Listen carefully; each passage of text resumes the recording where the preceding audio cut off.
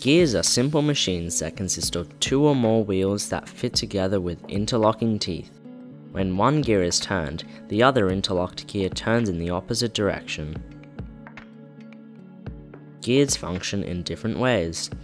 They change the direction of the applied force. They can multiply the applied force when the effort applied to a smaller gear moves over a greater distance than a connected larger gear. They can also multiply speed when a larger gear turns a smaller gear.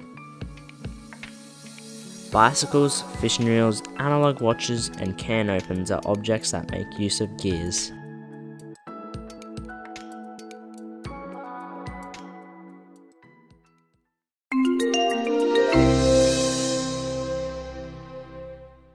Don't forget to subscribe!